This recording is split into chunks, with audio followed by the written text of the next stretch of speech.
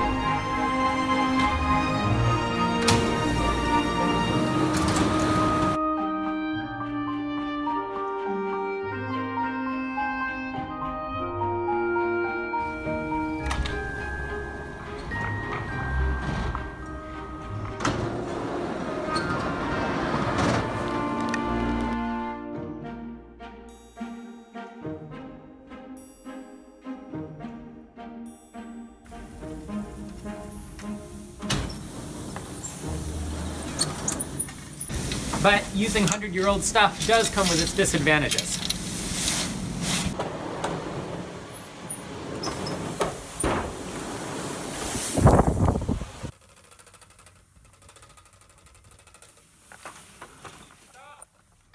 This is actually the original trolley that's always been used on this farm.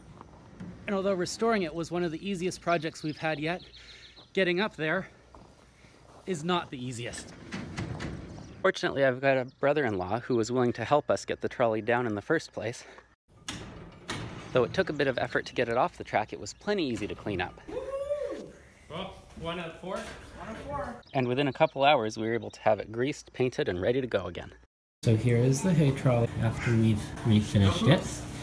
They're all on roller bearings, and so we completely dismantled those. Same with the main pulley. They're all greased up. And everything still is functioning properly there.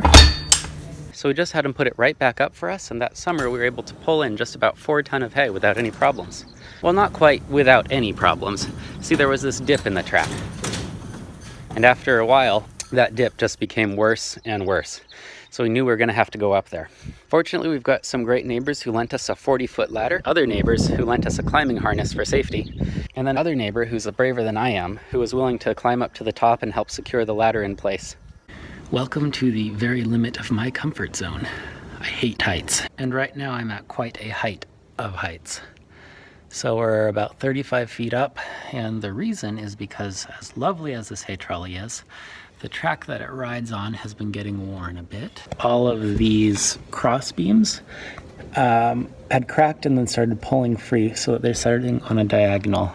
Some of the further ones down are a little bit too, but this is where it got really bad.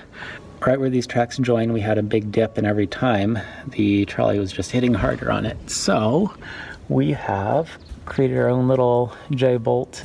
It's now late, but we are done with this section. That's as good as I'm gonna get those screws. I don't have the leverage. And then we've got that one, and we've got one more right here. And so that should work.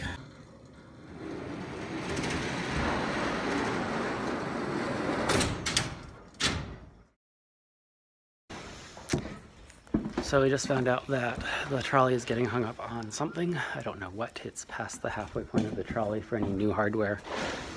I don't know if the track ends are bent up a bit. An hour or two of putting everything back up so we can go see what's up.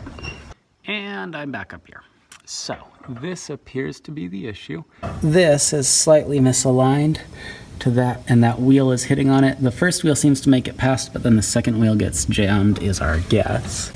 So we are probably going to try to grind this so that they're campered together a little better.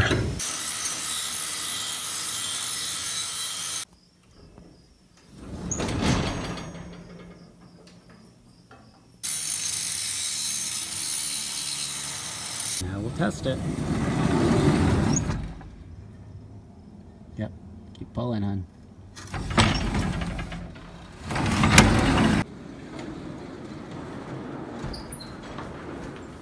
Now we are getting a lot more efficient, and we can unload about 700 pounds, which is one truckload, in around 30 minutes. But it's been a long road getting here. Originally, we just threw tarps in the back of the truck and filled them with a pitchfork. Then we pulled those up into the barn by attaching them to a block and tackle that ran along a little steel cable that we had run halfway up the barn. Basically, it was a no-budget trolley and sling setup. This worked fine for 2 tons. Now that we've got the real trolley running, we're up to 250 to 350 pounds per load. And it's a lot less intense manual labor than even unloading hay bales. It just takes a lot longer. So now we've got the trolley up and running, and we can say that we've done it. It is pretty neat and it's a great experience to have, but right now there's a $1,500 baler on Craigslist. And the big question is this how we really want to do it, or do we want to go something a little more modern? Check out our next video to see a review of living with a hay trolley on a daily basis. Is it really worth it? And does it really work for our land? Hi, I'm Simon. And I'm Heather, and we call this Cozy Cow Farm. We're not really farmers. But I'm a farmer. We just bought the farmhouse with the land, Got some chickens. then we added some cows. And we're still trying to figure out what we're doing.